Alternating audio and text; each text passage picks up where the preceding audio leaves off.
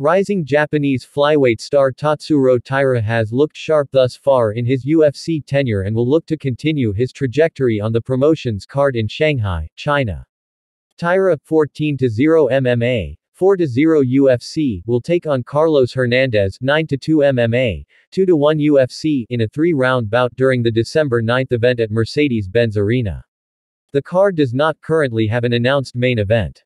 Two people with knowledge of the matchup recently informed MMA Junkie of the booking but asked to remain anonymous because the promotion has yet to make an official announcement. Eurosport NL first reported the matchup. Undefeated in MMA as both a professional and amateur, Taira, 23, has remained active since he signed with the UFC in early 2022. Despite having 3 bout cancellations with the promotion, Taira will make his 5th walk to the cage in 19 months' time.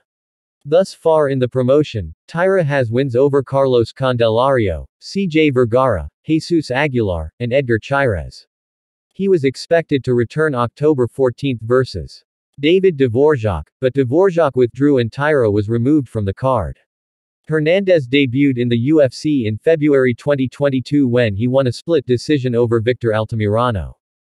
Following a quick submission loss to Alan Nascimento in his second promotional outing, Hernandez returned in June to defeat Dennis Bandar by technical decision.